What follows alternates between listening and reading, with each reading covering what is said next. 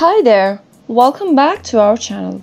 In today's episode of Webtech Tutorial videos, I'm going to show you how to log into WeChat on your computer. WeChat is a Chinese multi-purpose messaging, social media, and a mobile payment app developed by Tencent. It allows its users to send words, emojis, pictures with their contacts. They can also make audio and video calls. To log into WeChat Web, first, you'll need to install WeChat app on your desktop. After that, go to your WeChat app and tap it open. Now you'll see a QR code which you'll need to scan from your mobile device. Go to your mobile device, open WeChat and go to the top right corner and tap on the plus sign. Select Scan option and your phone is ready to scan. Position your phone on the computer screen so that the camera captures the whole QR code.